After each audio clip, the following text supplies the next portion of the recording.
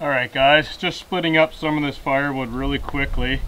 The saw basically did all the wood that I need into about these 1-inch rounds, but that thing just cuts through wood like nothing. Now these rounds that I have out of this tree are somewhat wet because it's been raining all day and all day yesterday, so I'm going to leave them round. I've got the place underneath of the fire pit just a bit, so all that heat's going to pound into it and dry it out.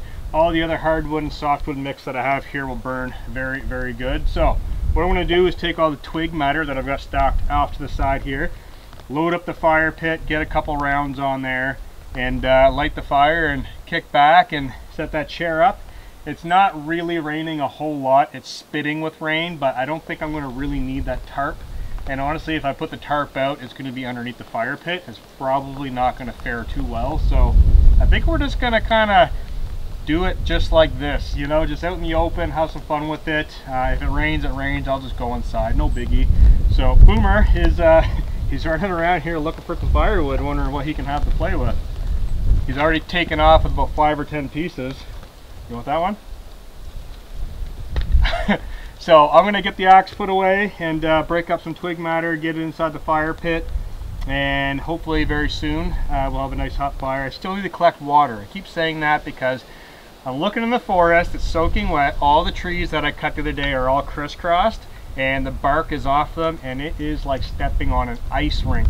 It's super slippery, so I really don't want to go back there and end up breaking my neck, but I do want that fresh stream water out of there tonight so I can have morning coffee. So I think I'm just gonna suck it up and get down there and get that water, come back up here. I still do need to have a shower too because I am absolutely drenched in sweat, and there's no way I'm going in there tonight soaked in sweat, nasty feeling, you know. So I am going to get the fire or the shower fired up momentarily, either before or after the fire. It makes sense to do it after the fire, but I may do it before and just sit back because the smoke's going to go that way. So enough talk, let's continue on with some work, and then I do need to set up the Starlink because if I don't message Kendra, she's going to panic because I told her if I don't message you by about 7, 8 o'clock, 2 things. 1, the Starlink didn't work, or 2, the bus got stuck. And I'm really, really angry that it got stuck.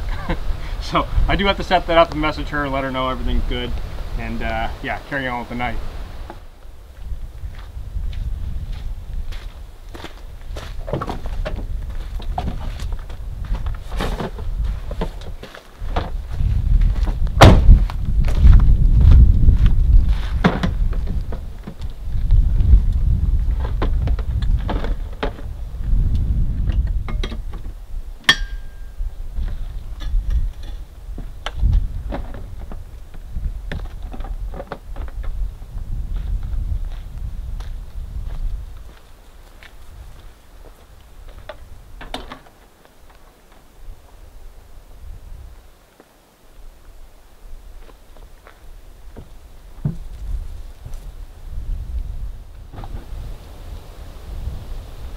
Alright, so what I'm doing with the Starlink is I'm just going to run the cable inside through one of these windows up top because they don't open that much and it's on the non-wind side. So realistically, if it starts raining overnight, it's only going to be open a tiny little crack on the non-windy side. I don't think anything's going to happen. I've slept like that many times inside the bus and haven't had any issues. So just untangling this cord. I want to do it in a way where it's going to go under the bus so I'm not stepping on it or it's not next to the fire because these cords aren't exactly cheap. So I'm going to route it just underneath right now, toss it up through this back window here because that's the closest window to all my battery units. So just feed it in there, and then the modem is inside, of course, so we won't have to worry too much about that. This reaches quite far wirelessly, so I don't need to be like on top of the modem for it to work. So that is definitely a bonus. So that'll stay like that. I'll go inside, grab it, plug it into the modem, and then tuck this wire underneath, probably around the tire somewhere where it's going to stay protected. So that'll take care of that really quickly.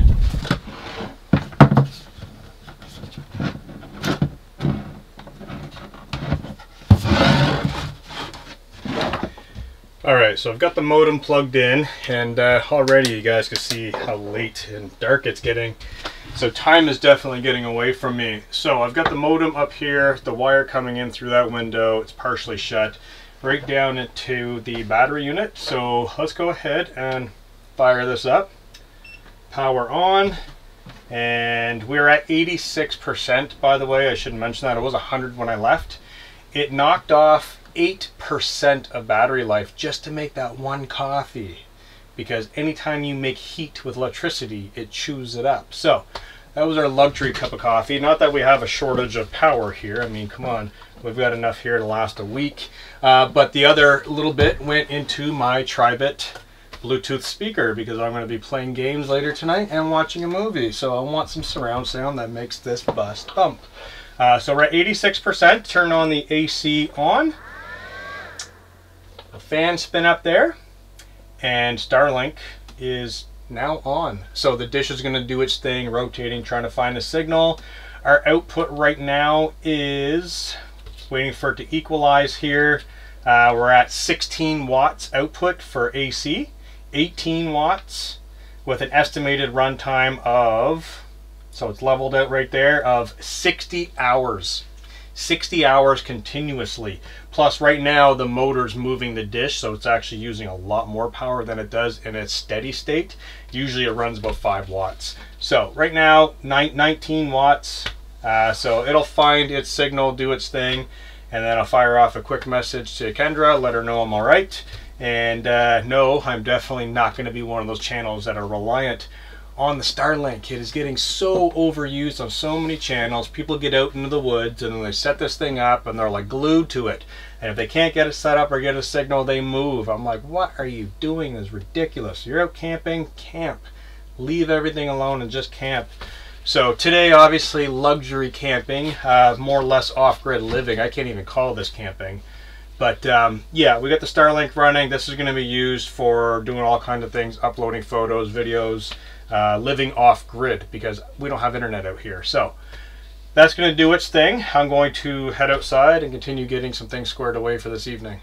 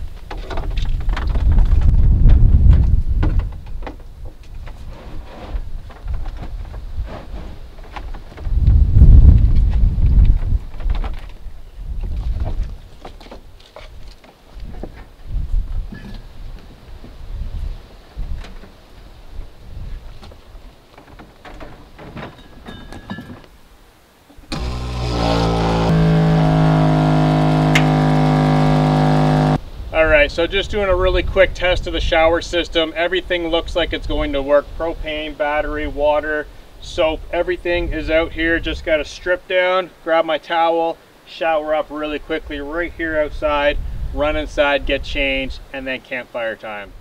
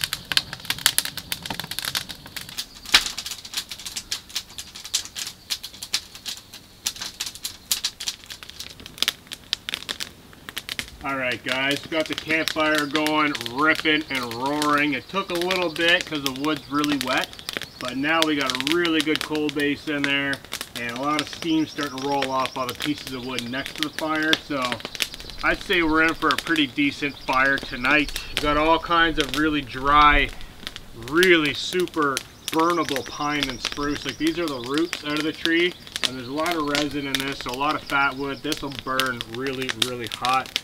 So save that for later on. Try and burn some of this damp stuff for now. I gotta say, this is definitely relaxing. There's all kinds of little songbirds around here, and that's what I love about this property is the absolute silence. Other than the wind, the fire, the birds, this place is so remote. It is deafening silent on a very still day, and I love it. So we're definitely going to have some fun out here tonight, Boomer and I, and enjoy the campfire until it's time to jump inside and enjoy some luxuries of the bus.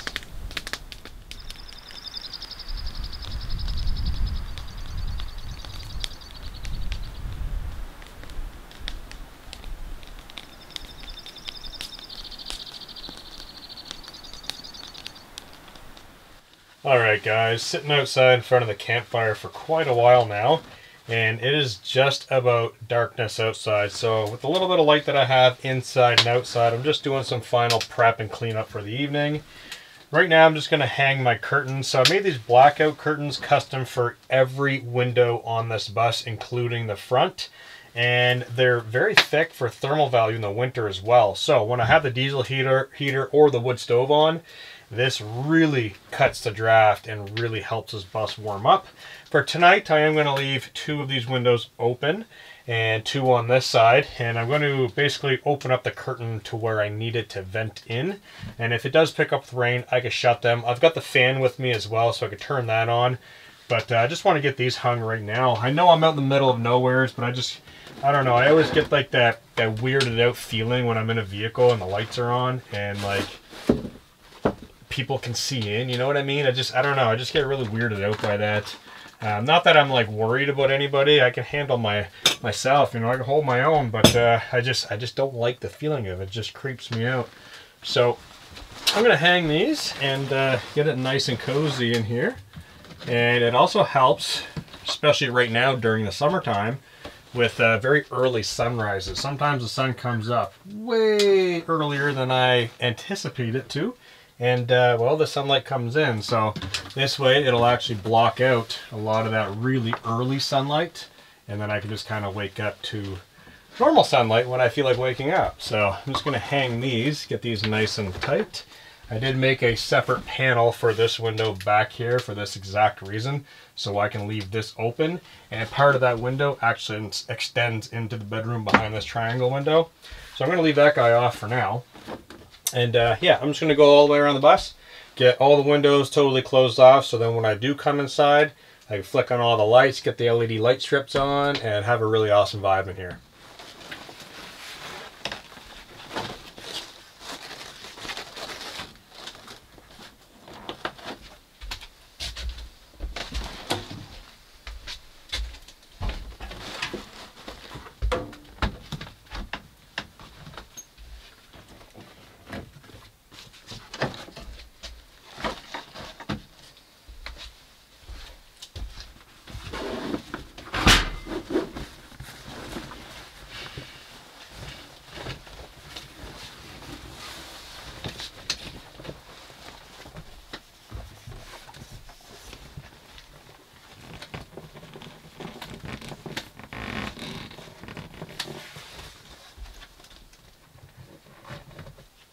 Alright everybody, it is total nightfall outside right now. The campfire is basically gone out. I've come inside now, so I've got one warm light on. That's kind of like my desk lamp over there. I've got another desk lamp on back here, and these can switch from white to warm. So right now they're on warm, and I believe there's bright. Yeah, so this one just dimmed down. That one is as bright as it will go. That one can go a bit brighter. The overhead lights, I'm going to shut off in just a moment, but I am going to get the AC turned on this battery unit here. Just going to find the on switch, turn that on, And that will turn on all of my LED strips, which are down here in the shelf, up underneath the windowsill, giving this a really awesome vibe. So turning this light off and this light off, I can chill out here just like this, and I can switch the color to blue, red, whatever we want to do. We're going to rock the teal for a little bit. Keep the remote up there so I can turn it on, off, whatever I want to do, dim it or brighten it. But for now, I'm basically going to kick back and relax. Just wanted to show you a little bit of the night vibe in here with the curtains up. It is super cozy in here. And like I said, I've got Starlink, I've got the PS5, and I've got the TV. Plus, I've got all kinds of movies saved to my phone. So, it is going to be a night full of entertainment, Boomer and I. And yes, he can actually jump up on top of the bed, believe it or not. He jumps up and he claws into here, move my phone's out of the way, and he can actually make it up here, no joke. I'll see if he can even get up here right now. Boomer, come. Come on. He doesn't want to come up right now. But believe it or not, he can jump, and he grabs a hold of the side. I bet you later on, when I jump up there and I ignore him, he's going to start to whimper and whine, and he's going to jump up there with the Jack Russell that's in him. So, TV remote over here, PlayStation controller charged up. You know what time it is. It's time to say goodnight, and I'll catch up with you first thing in the morning.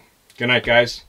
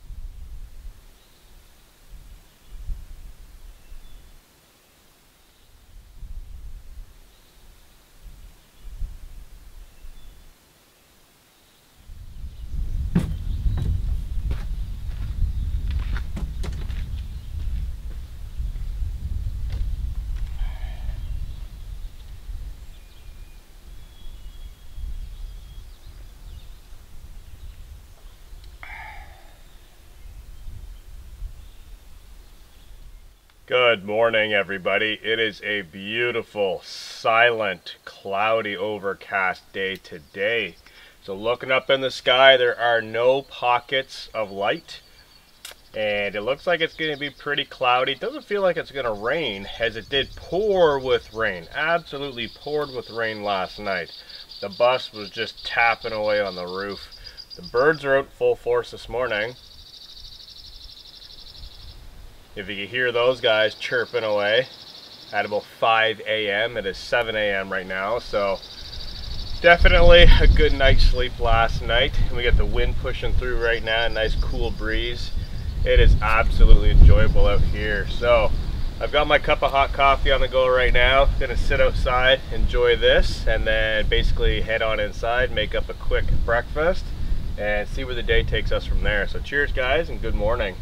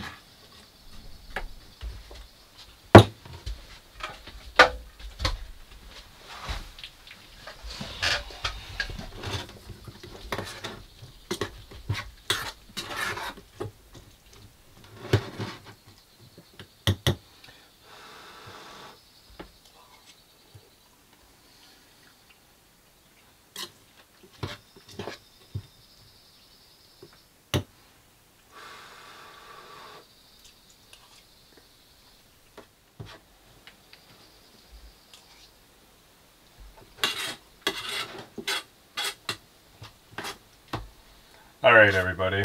Sitting back, enjoying some hot breakfast, oatmeal and dehydrated strawberries. Very simple this morning, as I do have a ton of work to do. So yesterday, as I mentioned, Kendra and Orion are coming out here in the truck, and we're basically going to be spending the day out here together, back in the woods, doing some off-grid property management. So on that channel, Destination Wilderness, is where this is going to pick up. You guys go over to that channel, follow the entire build process, which is going to last a couple of years on that channel, developing this property and all of our fun little adventures. So today I basically got to eat up and clean up, get everything situated in the bus, and basically make room for them and get them all situated in here. And we're going to be staying another night here in the bus together this time, which is going to be pretty fun. I got the TV, so we're going to watch some movies. I built this high enough intentionally when I had my other children young, so a playpen can fit under here. So Orion's playpen actually fits under here no problem, which is also going to be his crib. So we're going to get everything situated in here for baby mode, and basically kick back and relax later this evening.